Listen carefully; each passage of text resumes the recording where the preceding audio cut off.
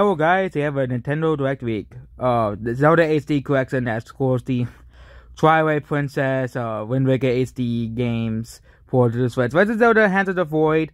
Oh yeah, the Nintendo Direct week I just covered already didn't mention Mario Kart 8 Deluxe. Mario Kart 8 Deluxe free content update as well.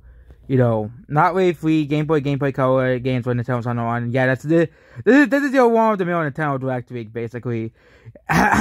For September of 2022. Game Boy Advance games, GBA games for Nintendo Switch Online, Zelda HD Collection, Metroid Prime Remastered, Metroid Prime 4 gets a release date for some reason. Terraria is already on the Switch.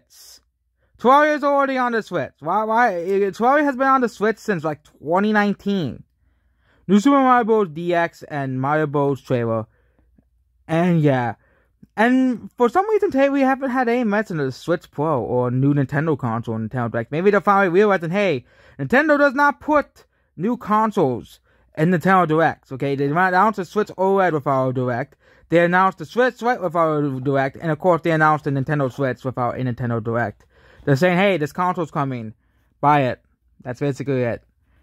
The only console I think was in the Nintendo Direct was in the E3 one. The E3 presentation where they showed the Wii U and I think the 3DS for an E3. But both of those were announced during E3 when E3 was still a thing.